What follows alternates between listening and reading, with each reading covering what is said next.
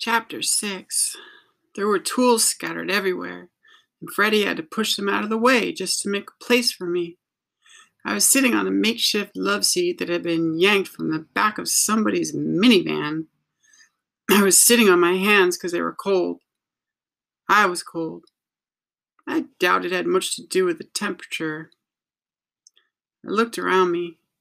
Tire irons, wrenches, drill bits, glue guns, nuts and bolts, car parts, radiator fans, motorcycle exhaust pipes, shovels, rims, washers, engine parts.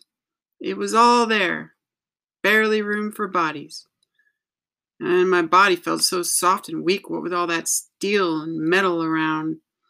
I just kept looking at the irons and comparing them against my arms and legs. How easy it would be for him to split me wide open. I guess I hadn't yet fully come to trust the man. My neck was still sore from his forearm. He asked me if I wanted something. I shook my head. Huh? I shook my head again. You sure? I shook my head. Much more shaking, and my head might be dislodged.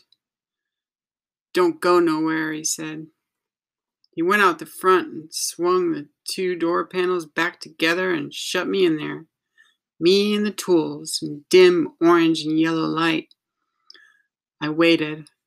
I wondered if this was a test, to see if I would run. I was full of adrenaline and I could have run. He hadn't locked me in there. I would have heard the lock just as I heard him unlock it. I would have heard the 2x4 come down across the door. I could have run. I didn't. I waited for something to come over me. Surely I would finally experience the universal human emotion my stepmom and dad and all my friends in the mountains had described to me on so many occasions. And then, for once in my life, I might be human. I might be normal. Free from the voices in my head. Now give me my fair share of fear. Come on, gods and goddesses. But that fear I hoped was my birthright never arose. And I waited right there, though I knew I could jump up and push out into this crazy new world, possibly get away from this strange yet familiar man. I was so far from frozen with that sap which I now know penetrates the lifeblood, the human lifeblood, at the time of greatest calamity, froze up and the body turned to stone. But here I was, and nothing happened, sitting there on some old beat-up soccer mom car seat upholstery, all alone but for a little orange-yellow light cast over the metal and wood interior of a shack no bigger than a cell. I found myself without worry, more and more relaxed.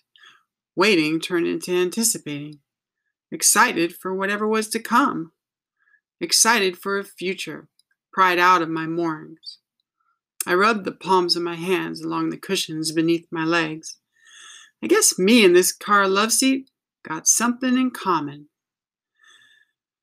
I was daydreaming at night when Freddie came back with a big gulp of Dr. Pepper, and he shared it with me. I guess he knew I was dying of thirst. He had a big bag of those neon orange corn puffs you find at the store. He offered me some, but I passed. You gotta eat, he said. But he didn't try to force them on me.